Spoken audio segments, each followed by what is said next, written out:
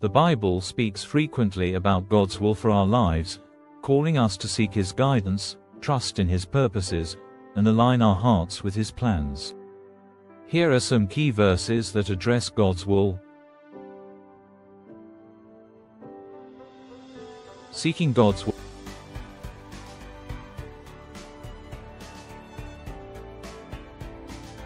Matthew chapter 6 verse 10, Your kingdom come, your will be done, on earth as it is in heaven. This is part of the Lord's Prayer, where Jesus teaches us to pray for God's will to be done in our lives and on earth. Romans chapter 12 verse 2, Do not conform to the pattern of this world, but be transformed by the renewing of your mind. Then you will be able to test and approve what God's will is, His good, pleasing and perfect will.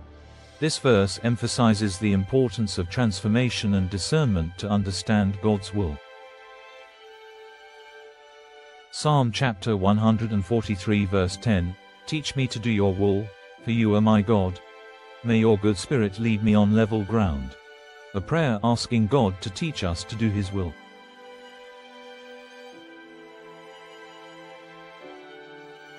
God's will for our salvation.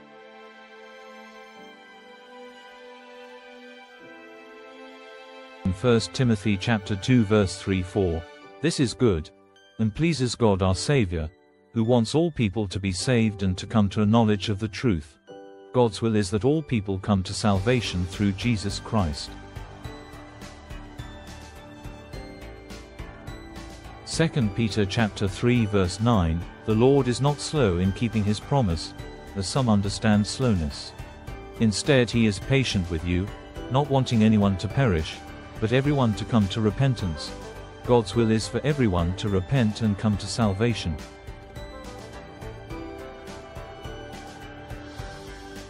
Living in God's will.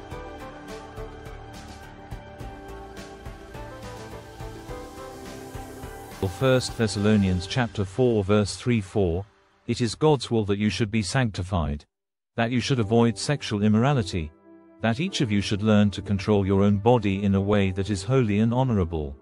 God's will for our lives involves living in purity and holiness.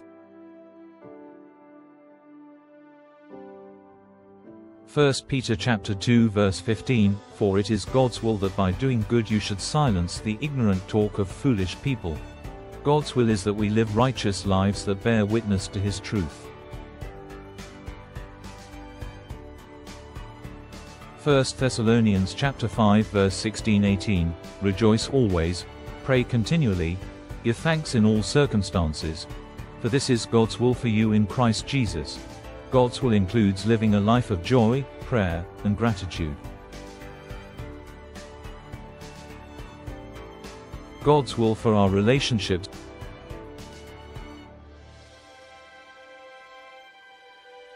Ephesians chapter 5 verse 17, Therefore do not be foolish, but understand what the Lord's will is. We are called to understand God's will in our relationships and how we live with others. Colossians chapter 3 verse 12-14, Therefore, as God's chosen people, holy and dearly loved, clothe yourselves with compassion, kindness, humility, gentleness and patience. Bear with each other and forgive one another if any of you has a grievance against someone. Forgive as the Lord forgave you. And over all these virtues put on love, which binds them all together in perfect unity. This passage highlights how living in God's will involves showing love, compassion, and forgiveness in our relationships. Understanding and obeying God's will.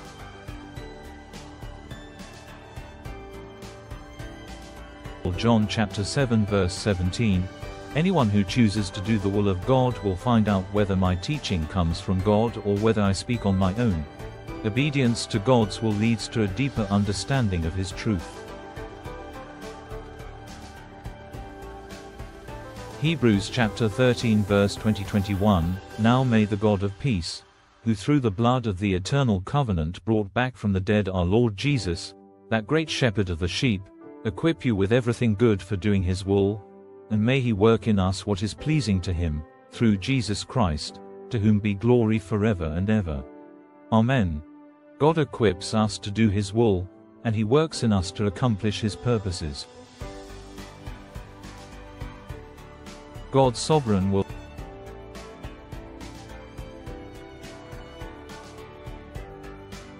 Isaiah chapter 55 verse 8-9, For my thoughts are not your thoughts, neither are your ways my ways, declares the Lord.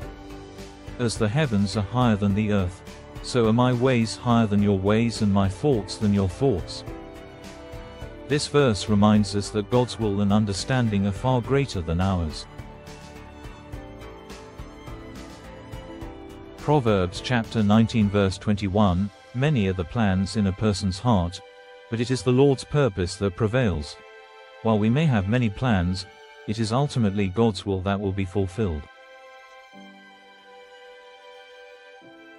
Ephesians chapter 1 verse 11, In Him we were also chosen, having been predestined according to the plan of Him who works out everything in conformity with the purpose of His will. God works out His will and purpose in our lives according to His divine plan. Praying for God's will.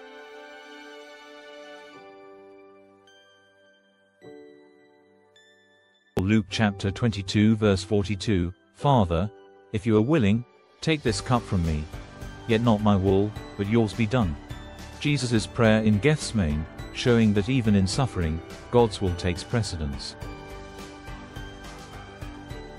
Matthew chapter 26 verse 39, Going a little farther, he fell with his face to the ground and prayed, My Father, if it is possible, may this cup be taken from me.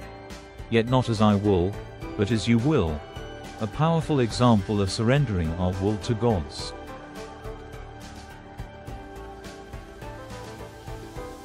These verses emphasize that God's will is good, pleasing, and perfect, even when it's difficult to understand.